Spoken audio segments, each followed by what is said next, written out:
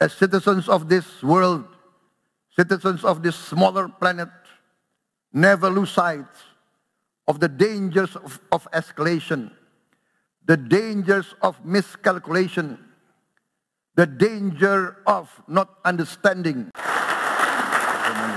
Assalamualaikum warahmatullahi wabarakatuh. Excellencies,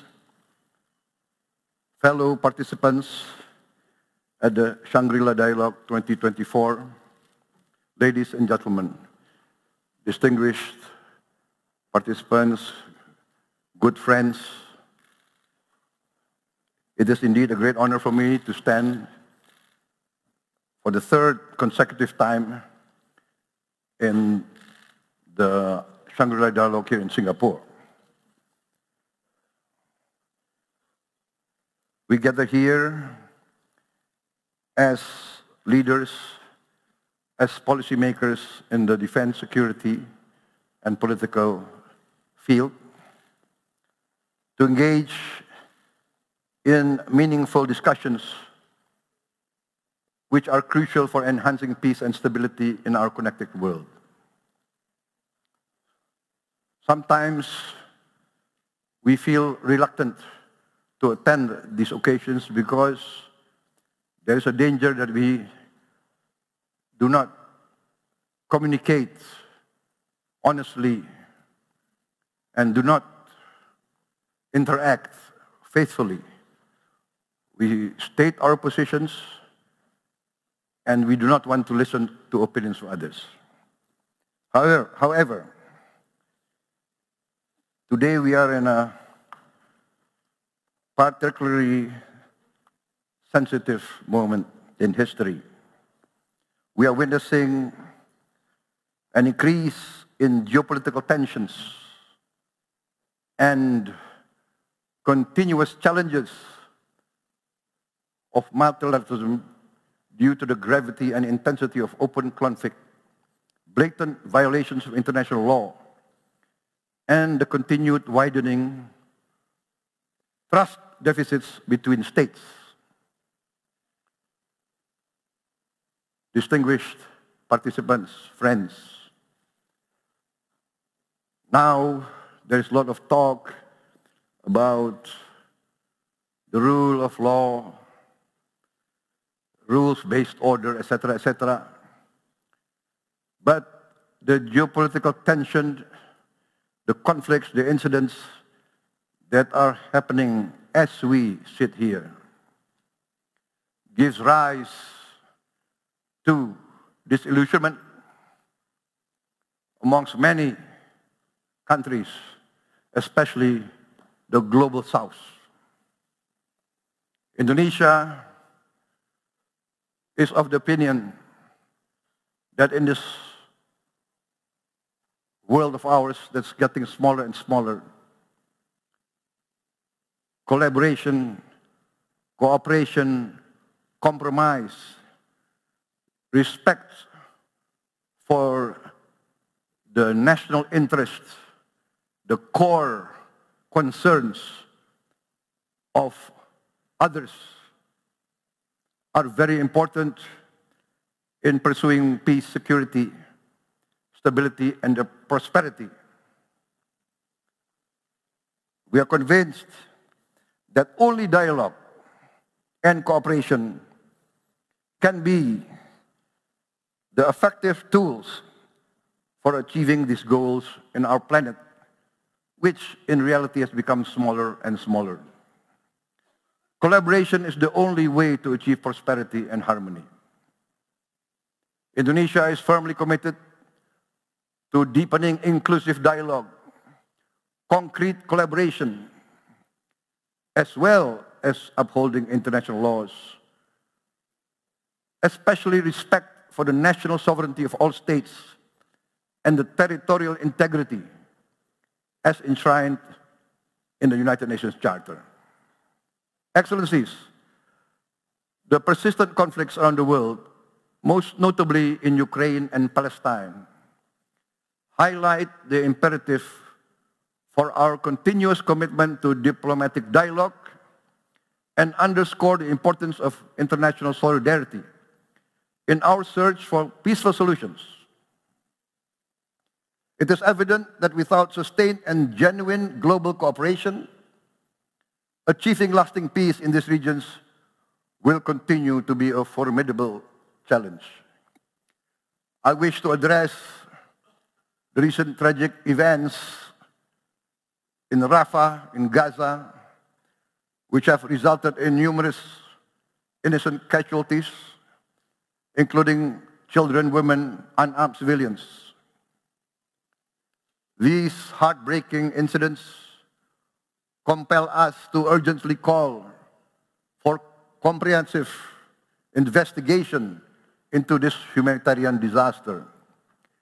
Understanding the full extent of this tragedy is crucial to preventing such incidents from happening again. We are very aware that the Palestine problem is a long and historical problem.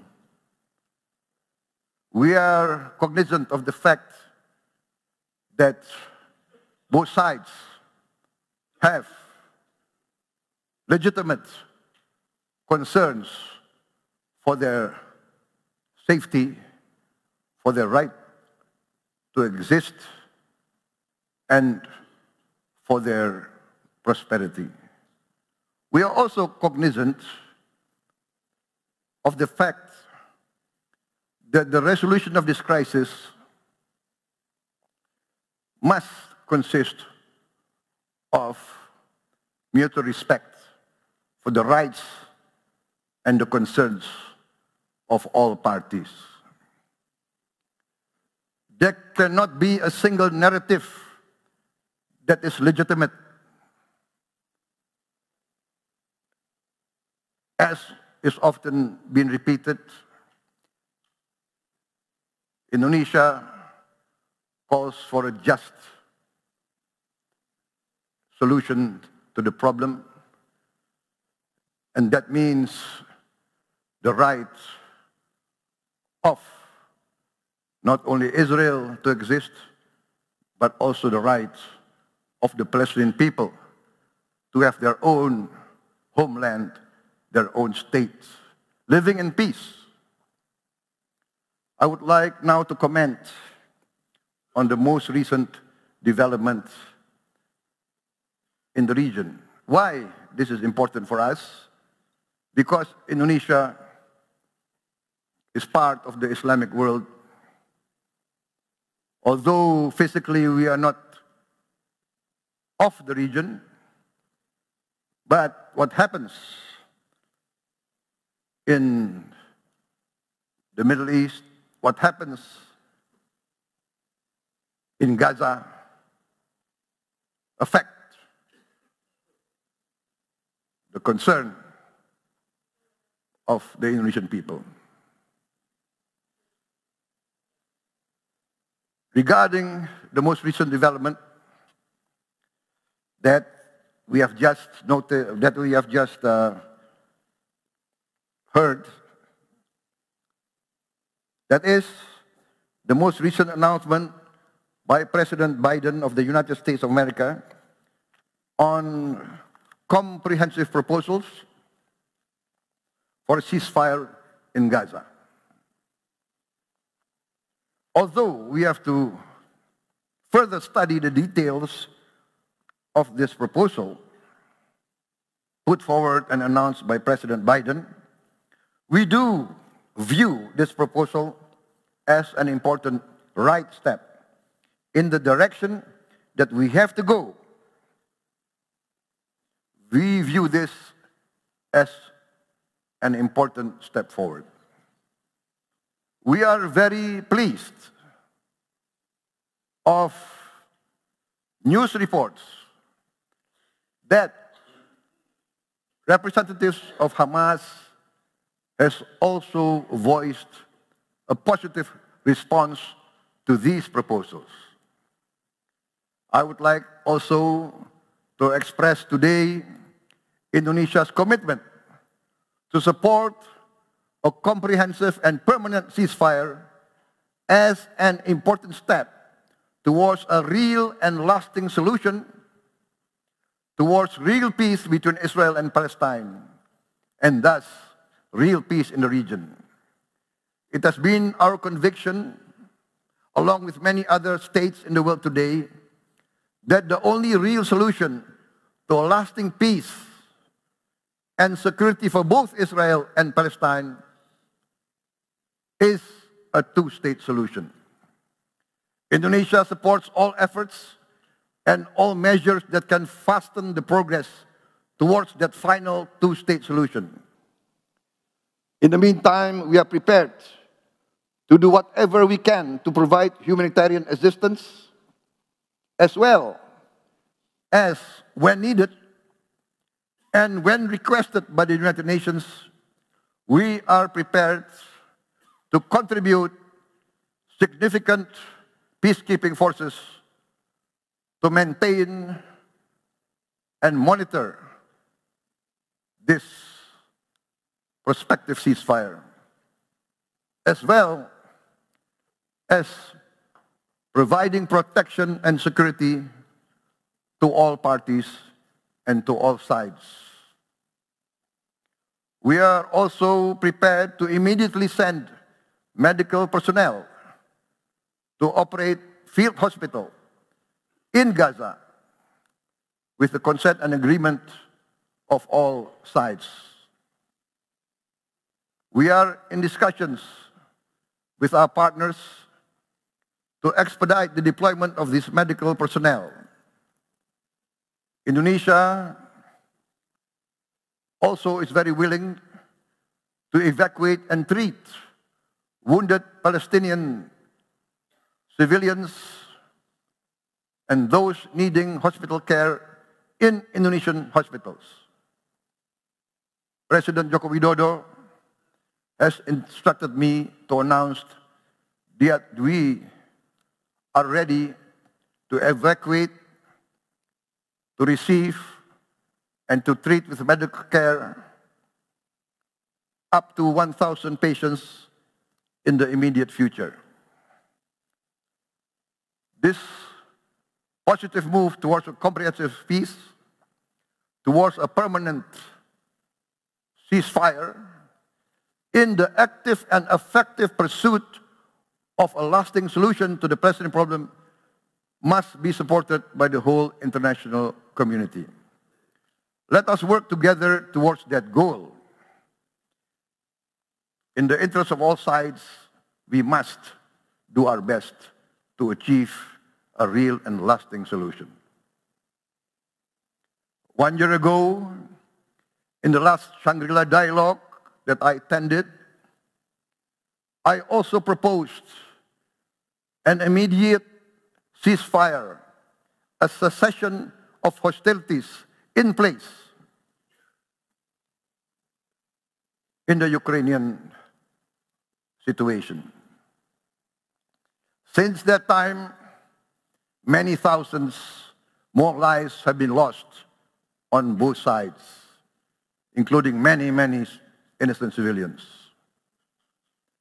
After 1 year, I'm still convinced that my proposal remains logical, relevant, and necessary. Necessary as an intermediate solution to this difficult, dangerous, one might even say potentially disastrous situation in the Ukraine. Yes, Indonesia is far from the region, but we view with deep sadness the humanitarian suffering, the geopolitical and economic ramifications that has impacted the whole world, and yes, has impacted our own region. And of course, let us, as citizens of this world, citizens of this smaller planet, never lose sight of the dangers of escalation, the dangers of miscalculation, the danger of not understanding your adversary, of underestimating his legitimate interests. We must always be aware of the danger of escalation and the nightmare of nuclear war. Once again, I would like to reiterate my call for both sides to rise to the challenge of seeking a peaceful compromise in Ukraine. For the sake of the people of Ukraine, the people of Russia, the people of Europe, and the people of the whole world. I am convinced that real leaders will always opt for the best solution to protect their peoples. Ladies and gentlemen, in regard to our own region, the Indo-Pacific, especially Southeast Asia, we will always work towards collaboration, compromise, and cooperation. We call for restraint, patience, and caution to prevail amongst all the stakeholders in our region. Once again, we call upon the leaders of the great Chinese civilization, as well as the leaders of the United States and its Western allies, representing also the great Western civilization, to rise to the great responsibilities in their leadership role as global powers. We, the nations of this world, depend and rely and demand the wisdom, the statesmanship, and the benevolence of the great powers. We are convinced that the leaders of the great powers can coexist with each other, can cooperate, can collaborate in the pursuit of the common good of humanity. Great power, with great power comes great responsibilities. Our world has become smaller. Science and technology has given us the opportunity to better the livelihood of our peoples. But also, without wisdom, without benevolence, without goodwill, science and technology can also quickly bring disaster and catastrophe to our world. Nationalism must be balanced by humanity. Patriotism must be tempered by wisdom and respect for all fellow citizens of the world. Let us work towards that common good. Thank you very much.